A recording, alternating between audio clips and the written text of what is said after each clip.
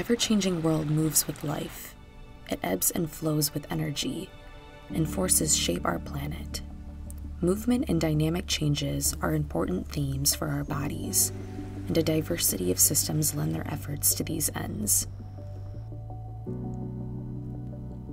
The musculoskeletal system, while thought of as a series of immutable bones and pulling muscles, is actually a collective of elements that enable the body to move or remain still, use, sequester, or release minerals, protect delicate organs, produce blood cells, and generate the necessary heat energy to fuel the endergonic physiological reactions within.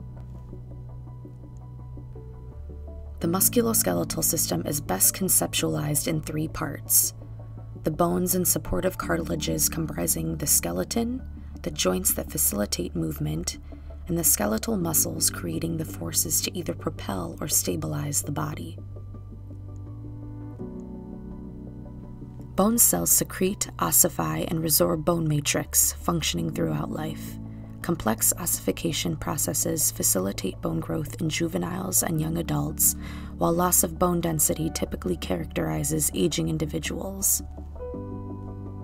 There are numerous types and classifications of joints, but most joints that people think of are synovial joints. Synovial joints are composed of bone, cartilage, a capsule, tendons, ligaments, and space to facilitate the movements of the body. Synovial fluid is located within this joint space, and its viscosity level can affect an individual's ability to perform smooth movements. Just as bones can weaken over time, joint components are susceptible to aging processes, particularly the cartilaginous structures. Historically, there are three types of muscular tissue: cardiac, smooth, and skeletal, which comprises the lion's share of our muscles. To directly affect motion, a muscle must cross a joint attaching to structures, typically bone or other muscles, on either side.